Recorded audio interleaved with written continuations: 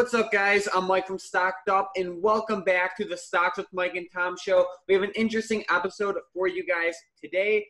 Overall, I hope everyone enjoyed their long weekend. The market is not open today. Today is Monday, September 7th of 2020. It is Labor Day, so the markets are closed, except for the futures market. They were open temporarily, but we have some interesting news in regards to China, Tesla, and some other news with futures that we're going to be going over in this episode. And we also have a $2.8 million option on Apple. It's a pretty good setup, so make sure you stick around to the end of the video to see the Apple setup we have for you guys. If you guys are new here, don't forget to subscribe to see our daily videos on your YouTube homepage every single day. But let's get right into it. So, Tom, what major news happened over the weekend? Yeah, the biggest news was really that China says that August exports beat expectations, jumping 9.5% from a year ago, which is nice to see. I mean, at least it's nice to see because a lot of companies use China, to produce things, and then we export them from China to the United States. So it's pretty good to see China beating expectations on this jump. And really, I think the coronavirus and online sales have really fueled, this jump up 9.5% from a year ago. But really, I mean, there hasn't been too good of U.S. and China relations lately, and adding fuel to the fire, shares of SMIC, which is China's biggest contract chip maker, plunged 23% on Monday after the U.S. government said it was considering putting export restrictions on that company. And once again, we have the U.S. government going after another Chinese tech company, kind of like they went after TikTok, and they went after a couple of other chip makers as well, I believe, and now they're going to go after SMIC. And they ended up falling 23%, which is huge for Chinese biggest chip maker. Like, imagine, if China made NVDA fall 25%, everybody would be freaking out. Yeah, true. And to be honest, I'm pretty skeptical with this 9.5% increase from a year ago with China's data. We both know that China has been known to either fluff the numbers or lie a little bit with their data. And I don't know, to see a 9.5% jump, I don't know. I'm just kind of skeptical about that. What do you think?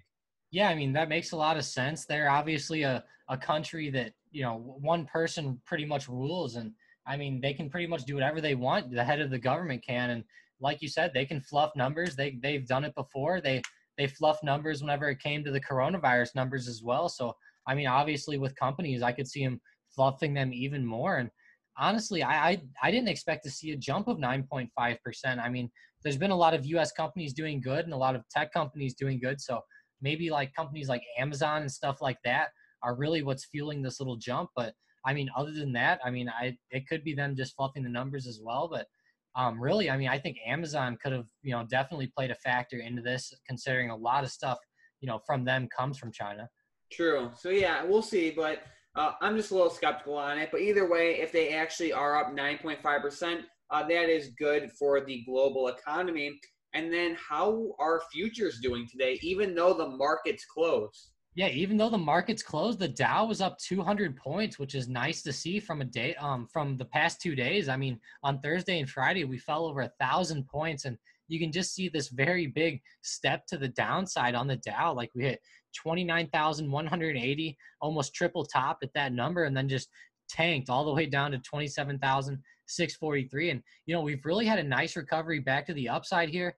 I'm really glad to see that whenever futures were open today, and they ended up closing at noon today for everybody that didn't know, they had an early close because of Labor Day. But really, it was nice to see that they ran up, Sunday night and early this morning. I really like to see that, especially going into Monday. Hopefully the markets can kind of recover and maybe come back up to highs. But I know a lot of people were banking on puts and getting a lot of puts, at the end of the week last week as well. Yeah, for sure. Yeah, I mean, the market had a pretty big fall for the past 2 days. So I wouldn't be surprised if we do have a little bit of a bounce back up. But we'll talk more about that later in the episode. What other major news happened over the weekend? Yeah, I mean, MarketWatch really announced that it was a bit of a shocker that Tesla was not added to the S&P 500, actually. And this was a pretty crazy article to go ahead and read. I mean, we've been looking at Tesla getting added to the S&P 500 for about a month or more now. And, they finally hit the numbers to be able to be added in. But the S&P 500 actually added 3 different companies in. So they went ahead and added in Catalent Incorporated, which is CTLT. They added in Etsy, and then Teradyne Incorporated, which is ticker TER. And those three companies are doing very well. Also especially Etsy, but really, I mean, I cannot believe that Tesla was not added to the S&P 500. And some analysts from MarketWatch actually said that it's a bit of a head scratcher. And, it's just one of those things that really is a head scratcher. I could not believe that Tesla was not added to the S&P 500, considering how well they've been doing and considering what type of companies really are in the S&P 500. Out of those 500 companies, I could find, about 400, at least 400 other ones that I'd rather take out, and then put Tesla in over.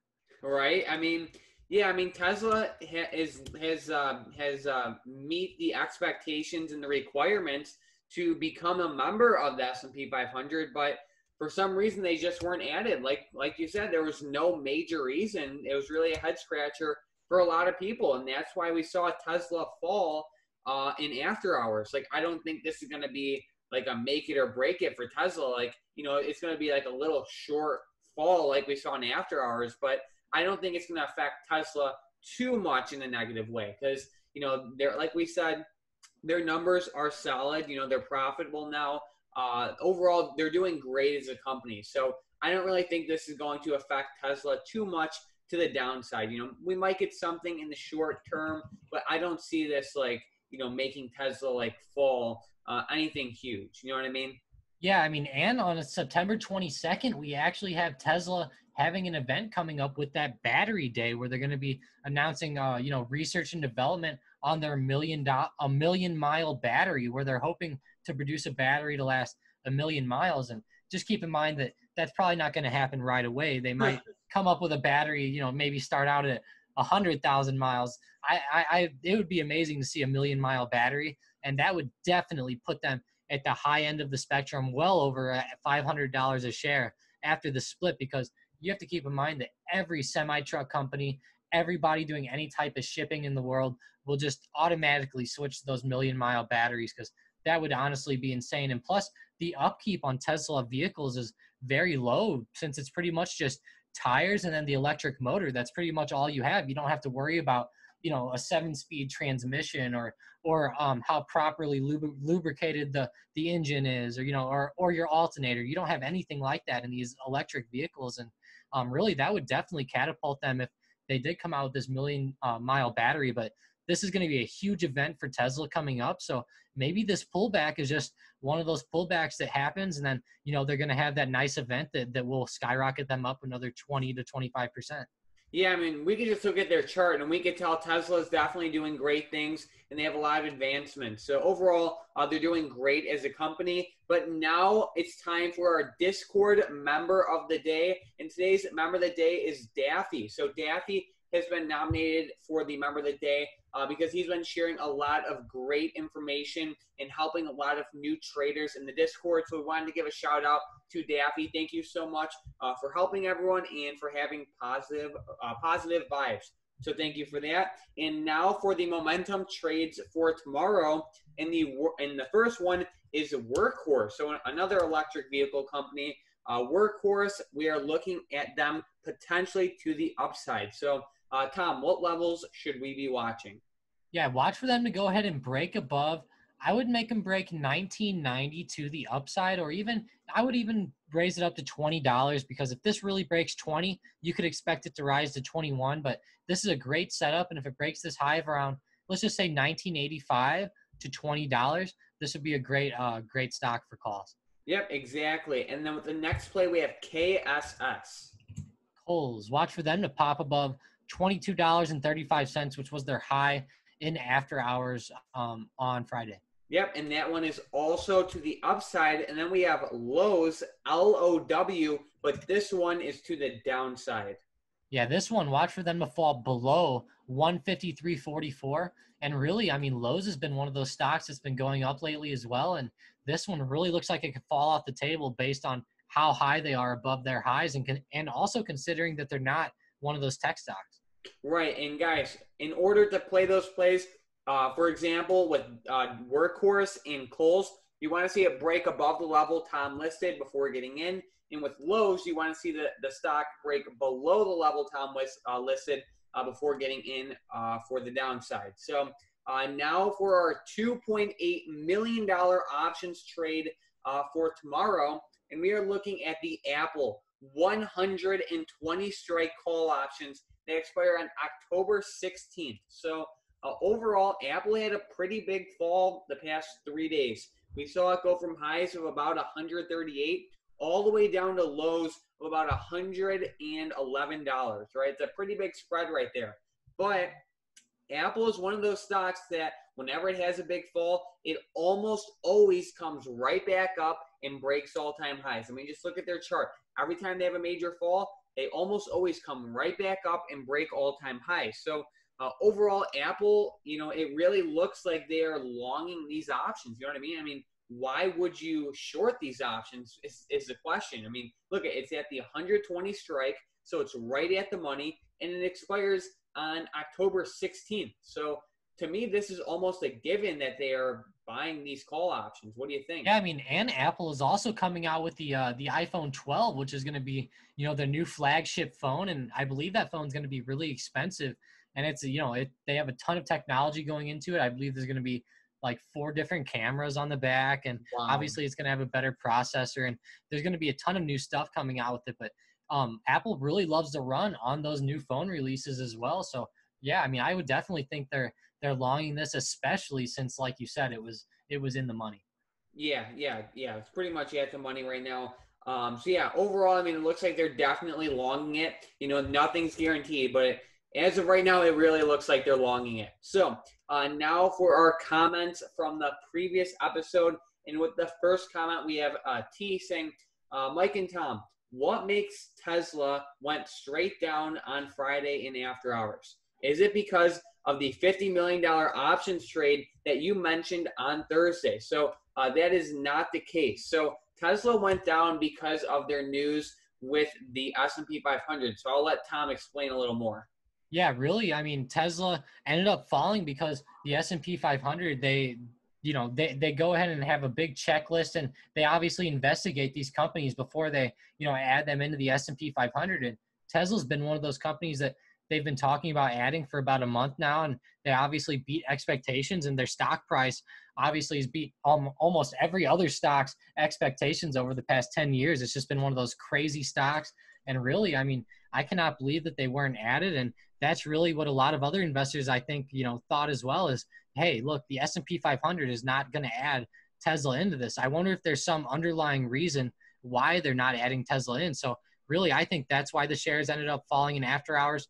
But also keep in mind that there's low volume in after hours, so that if there is some big market makers or institutions selling in after hours, it can also dramatically affect the price more than normal market hours.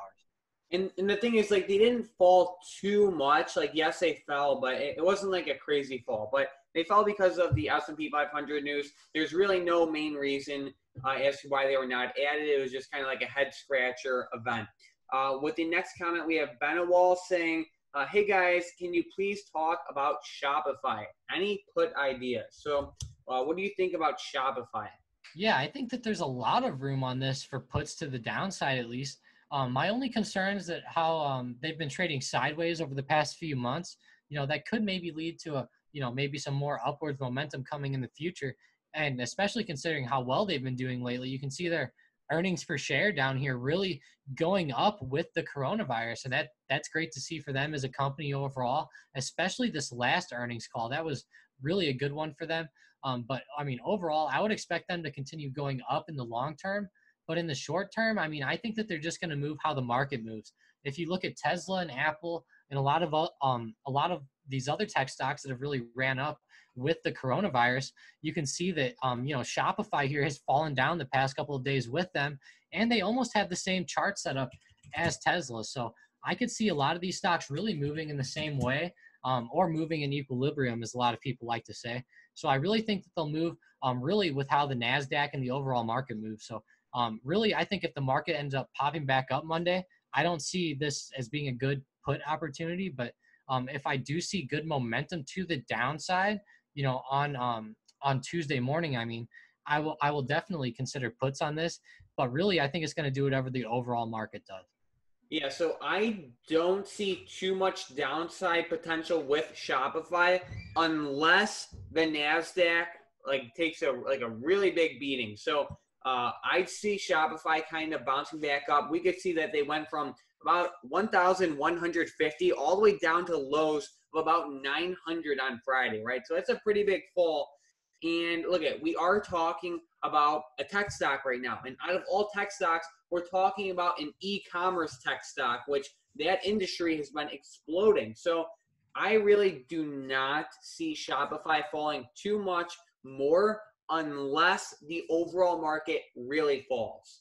Yeah, and that doesn't mean that, puts aren't going to be a good play or a bad play, because there could always be some intraday movement that, you could play puts off of if you wanted to do it that way. But really, the way Shopify has been going, I don't see it really falling down too much either. It's been such a killer lately, especially with the e-commerce, just like Amazon. They're almost like an Amazon competitor, really, on the online marketplace.